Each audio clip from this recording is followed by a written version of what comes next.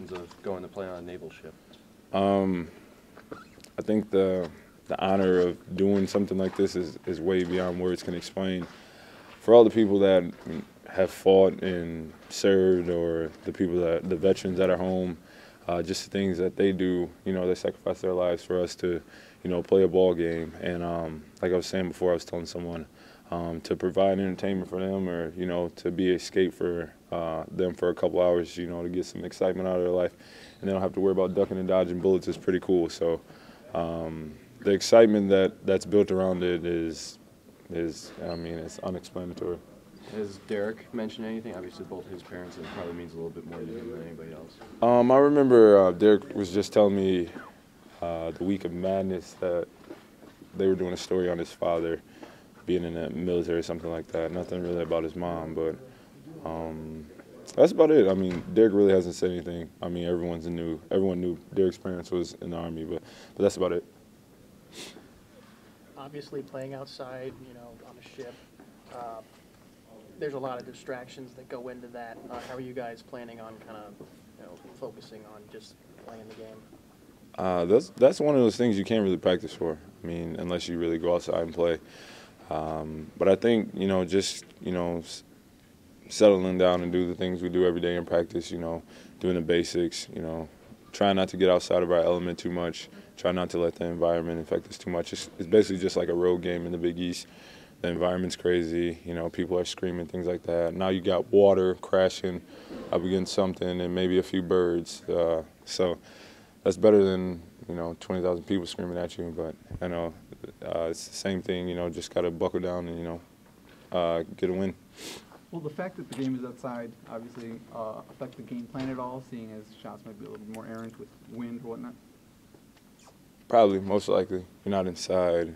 I mean, just the scenery behind it.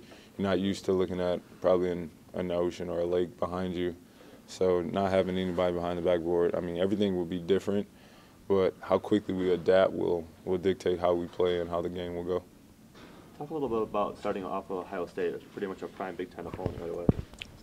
Yeah, but I think that's a good thing for our team. A lot of people think that our team isn't as great without DJ and Jay, but we have a lot of returning guys that are back, So we got a lot of experience under our belt and things like that. And starting off with somebody like Ohio State whose credibility is through the roof, if you mention their name all across the country.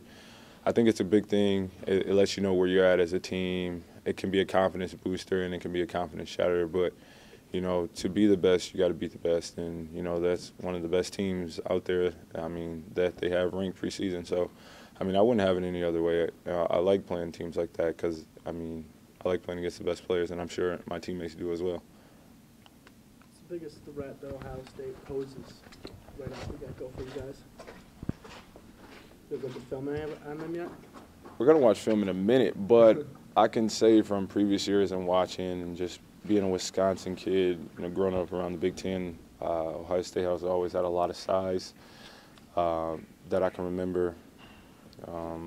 Defensively, I know they got the one kid, Kraft is really good on the ball. But other than that, their size has always played a tremendous role in their recruiting. Their bigs are really big. I guess that's why it's the Big Ten, but that's all I can think of right about now. And there's Sheldon Thomas, preseason All-American, 6'7", cuts plays with 3 and 4, kind of like you, is most likely going to match up to him at some point in that game. Looking forward to that? Definitely. I remember playing against Deshaun when I was in 8th grade. He was in 7th grade. We played at the speech tournament. He was playing up, so I played against him. I don't know if my team won or not, but I do remember playing him, so it'd be good to see him again, see how his game is elevated. But it'd definitely be a challenge, and I'm always up for a challenge. Thank you.